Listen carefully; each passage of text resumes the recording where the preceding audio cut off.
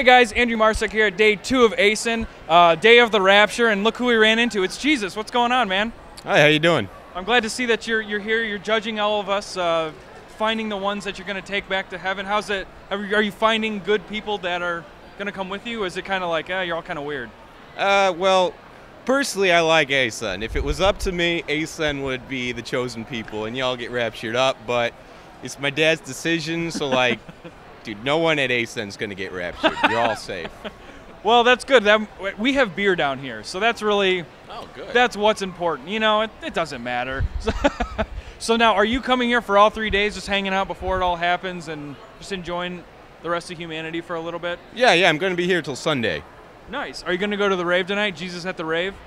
I'll see if I can get in if the line's not too long. You know, I don't think it should be too bad, and I don't think you really have a bedtime, you know, Son of God and all. Oh, yeah, you got a point there. Yeah, no curfews for Jesus. My remote radio is saved.